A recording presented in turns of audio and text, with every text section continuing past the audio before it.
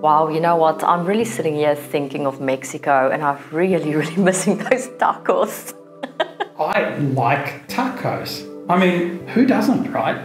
Wasn't it just a phenomenal country? The way where it doesn't matter where you go, there's someone performing, there's someone entertaining you. Can you remember the noises of the mariachi band?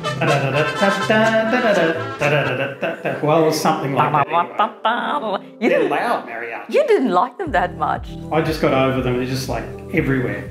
I'm a musician. I love the mariachi music. It's fantastic. You know what, I was just thinking about the fantastic conversation we had there, especially about purpose and revisioning, and I was so inspired when you just shared with me again the way you feel about the Circle of Excellence group and what your real purpose is for this group of companies. Do you remember that conversation? I do, but people don't think of purpose. They think they've got it, but they don't. They don't. And do you remember when you actually you presented numbers to me, and very interesting sacred numbers? Can you refresh my memory? Of course. Well, I think that it was just time, you know. The last time we did this was literally 5 years ago.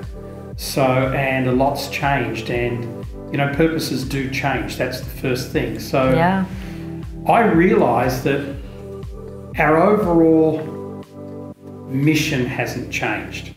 And our mission has always been to create the #1 team of conscious leaders on the planet. Yeah. But how do you quantify that?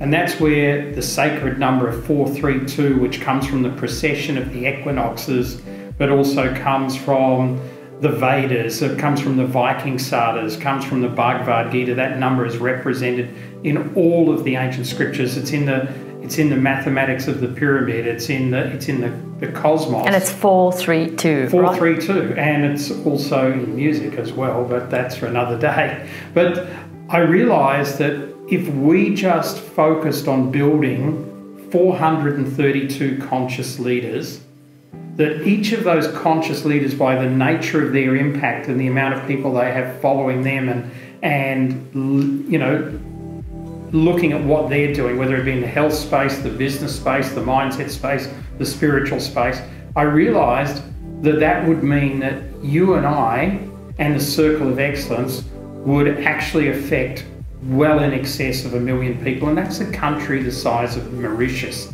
So that's where we came from. And I know when I told you that, you just went, that's incredible, that's what we've been looking for, because it's so quantifiable.